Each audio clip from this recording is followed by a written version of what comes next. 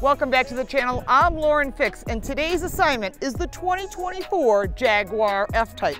This, sadly, is the last of these sexy convertible and coupe versions that are V8 supercharged. Today we'll be driving across the Pyrenees Mountains, some beautiful roads, and we get to experience the true performance and the handling of the 75 edition. The P575, which is the coupe, and we'll also be driving the convertible on day 2, so you want to stay for that, and that is the 475. Now you still can get a version that is not a 75 edition. We'll not be covering that today. We'll do that in a separate review. Let's get started with some of the features that make this vehicle better than last year's model. Starting with the suspension. There's been some updates to the suspension. You've got bigger bearings and bigger knuckles underneath. This is going to give this car better contact to the road, riding on Pirelli P0 tires. You'll also note some special badging across the front, all blacked out, and your R edition here. And on the convertible, it's also blacked out, but this is not the R edition. So when you order what you want, it's going to either be rear-wheel drive or all-wheel drive. Today, this test vehicle is all-wheel drive, and the convertible will be rear-wheel drive. You'll also note the LED signature headlights, and those are also in the taillights. There's a couple other changes on the inside, but mostly it has to do with badging and the handling improvements as well as the transmission. They've done a wonderful job making this sexy coupe and convertible improved for 2024, and sadly, the last edition. There's a little bit of history about the Jaguar you need to know before we take it for a drive. The Jaguar Company made a big splash in 1948 with the introduction of the new sports car, the XK120. By 1954, 12,000 of the XK120s have been sold. Fast forward to 1961, Jaguar launched what became the most iconic and beautiful sports car of all time, the E-Type. The E-Type was instantly recognizable. The Jaguar E-Type is widely regarded as one of the most important and pretty sports cars of all times. The next generation, the F-Type, debuted in 2014. Just 10 years ago. The F-Type was modernized with performance and luxury grand touring experience and everyday reliability of a sports car. The Jaguar F-Type is the definitive Jaguar sports car with a rich blood spanning over 75 years. This is the final version of the 75 edition. Under the hood of the convertible is a 444 horsepower engine.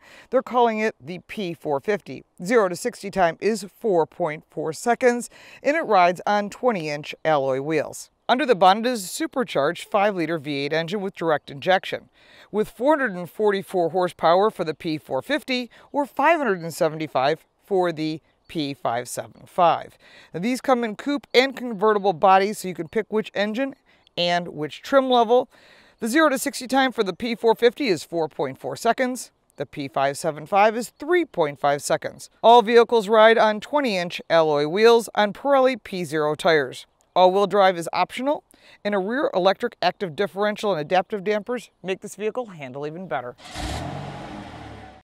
So we're going to be driving these Jaguars over 2 days. So we started off with the coupe, which is 575 horsepower, supercharged V8, and you can really feel the power. It just sounds good. Now there are some updates to the suspension, makes it a little bit more responsive, and you can definitely feel it on these roads going through the Pyrenees Mountains here in Spain. As we make our way from one coast to the other, we're going from the Mediterranean to the Atlantic.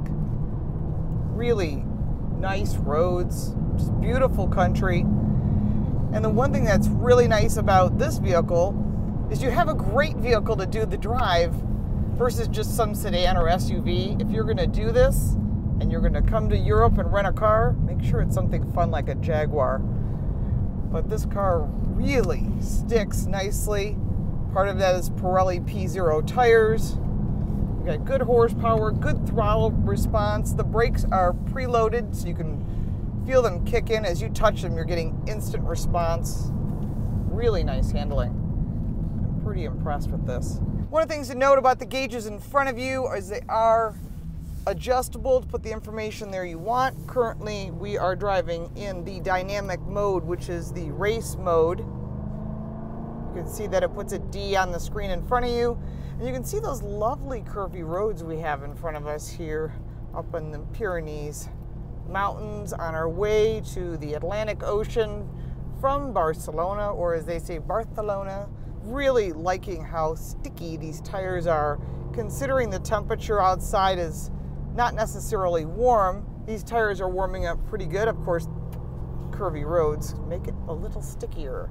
Brakes are nice and firm. Safety is standard on all the Jaguars. That's blind spot detection, rear cross traffic alert, forward collision warning, etc. All part of the Jaguar safety suite. And so you don't have to buy up when it comes to safety. These are really safe cars. As far as the other features and technology, the center screen has Meridian audio, which is what they've been using for a while. Apple CarPlay, Android Auto, the touch sensors going in the processor are much faster than the previous generation, so I do appreciate that as well. There is no separate buttons for the controls. You just touch the screen, make it really simple. Some of the competitors, such as Aston Martin, you have to use buttons, which drives me crazy. I want to be able to touch the screen like an iPhone, since we're all comfortable with that. Further down, you've got climate controls, heated and ventilated seats, and then, of course, additional controls you might need for automatic climate. Going down to the center area, you've got your Prindle, which is pretty normal. Shifted to the left to get the sport mode. Your drive modes are the little lever to the left of that, which you just put it in dynamic. It shows a little checkered flag. Further back, you can shut off the automatic off at the traffic light, which drives me crazy, so I shut that off. And as well as the exhaust note, you can put that on so you can listen to this engine roar, or shall I say, this Jaguar growl. Sorry, had to do it. It was low-hanging fruit. Now, performance levels have not changed since last year's model, but if you're going to get one of these as a collectible, the last ones are the ones to have. So there's two choices when it comes to the special edition, the 75, the last of the sports cars that are gasoline powered. Here is day two, where we're going to get to drive the P450. This is 450 horsepower, a little bit different, but this is the convertible. This is what Jaguar is all about. This is the classic. When you think of a Jaguar, you don't think of a coupe, although they do make them and I do prefer them. The convertible is what we're going to be driving today as we finish our trip across the Great Pyrenees Mountains and make our way to the Atlantic Ocean. Let's take this one for a drive. So this morning's drive out of the middle of the Pyrenees Mountains on our way to the Atlantic Ocean, we're going to be making a stop at Pamplona. Now, you may have heard of that city. It's where the running of the bulls is. Now, we're not going to be able to drive on that street because it's been locked off so that pedestrians and tourists can come see it. But we're going to get as close as we can, and I may have to chase my co-driver Javier down the road. I'm wearing red today, so I guess I'm the bull. Or maybe he's chasing me. We'll figure that out when we get there. Follow us as we make the final drive in the final Jaguar. This is the 450 horsepower, 444. It's nice. I prefer the higher horsepower, but if you just want a nice cruising car, this one will meet your needs.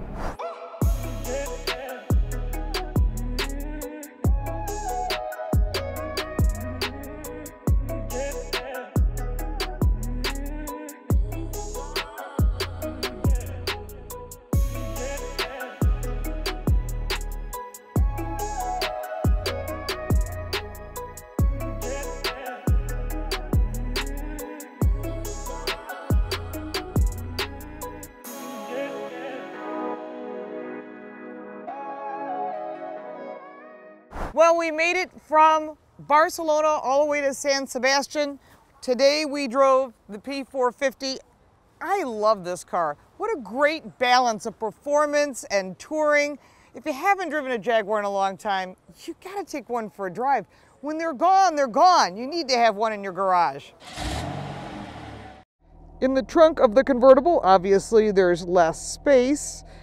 They were able to get 2 laptop cases and a jacket or two. But overall, some of that space is taken up by the convertible top. When it comes to cargo space for the coupe, we were able to get our laptop cases in there, and there's still more room for maybe a piece of luggage. At least my purse fits back there. But overall, it's got a good amount of space in the coupe. Let's talk about pricing. You can buy an R450 without the special edition package, that's 75th anniversary special details, at $79,000. If you want to step up to the special edition package, you're going to be at $91,000. And this beauty, the R75P 575 with 575 horsepower, my kind of vehicle, add in that all-wheel drive at $2,000 for any of those trim levels, and that's the price point for the final Jaguar. I'm sad to see this vehicle go, as I currently race a Jaguar Trans Am car from 2004 when Jaguar ended their racing history. It's going to be disappointing. Let's see what Jaguar has planned for us in the future. I know SUVs is part of that, but they need to stick with sedans and sports cars because that's their history, that's their heritage.